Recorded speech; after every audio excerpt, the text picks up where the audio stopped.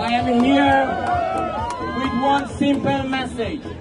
The people of Iran stand with Israel.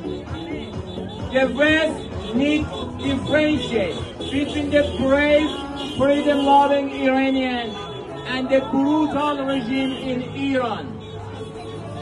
Please stay united. Please go to the street. Show who you are. Be proud of yourself.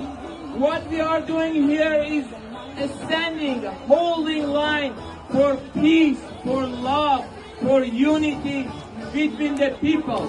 And I have a simple message for Justin Trudeau, the Prime Minister of Canada. In June 2018, Trudeau, you voted to designate IRGC terrorists as an FDO in Canada. And still after 6 years, you failed to list IRGC. IRGC is back. 7 October terrorist attack to Israel.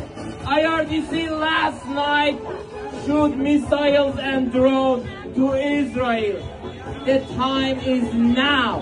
List IRGC as a terrorist entity in Canada. Thank you very much.